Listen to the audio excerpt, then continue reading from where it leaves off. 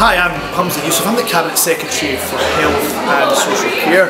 I also have responsibility for sport in my portfolio today, and I'm delighted to be supporting Scottish women and girls in sports week.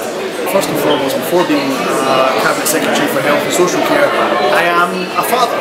I'm a father to two girls, and one of them is 13 years old, exceptionally into her sports, and the 3-year-old, she's definitely going to get there too. But as a father, what I want for them is that inclusive environment for sport. I want them to feel there's no barrier to women and girls being involved in sport. I can give you a pledge from the Scottish Government: whatever the sport is, whatever the activity is, we want to dismantle those barriers that exist, and we know still do exist, for women and girls to get involved in sport. We want our sports to be inclusive for all, including women and girls right across Scotland. That's why I'm so delighted to support this excellent initiative.